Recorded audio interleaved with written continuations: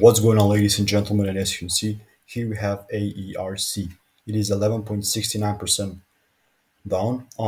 Okay, so AERC at the moment, I mean, not at the moment, but like 2 days ago, tapped into that demand that we were expecting. As you can see the predictions, and it is actually moving. Actually, well, that's not even a word. It's absolutely like just moving higher. So that's cool. That's cool to see because we were correct about the demand area. Now, did it shift something? It actually did on the 4 hour. It shifted this point right here. If it ever comes back in here, we might consider this point to be the bullish movement. But also on this time frame, we can see that we had this. It shifted below, so we could have just stopped into that supply area to just deliver even lower. But yeah, that's interesting. This is why we're gonna wait a little bit. Okay. Now we're coming back to the lower time frames to see what's this thing actually doing.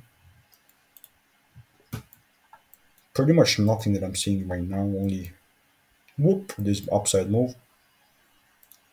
Then it kind of came back, reached, made a new high. I believe that this is gonna fall a little bit right now.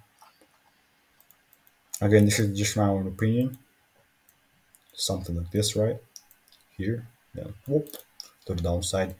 Maybe back into that demand area, but right now, again, we're at that point where I really don't want to draw some lines on the chart which don't make sense, and I'm gonna wait for the things that I'm looking at to kick in. So that's about it. Let me know what are your thoughts. I'm waiting for this to maybe reach this point, and then we're gonna see what they're gonna be all about. Have a wonderful day and goodbye.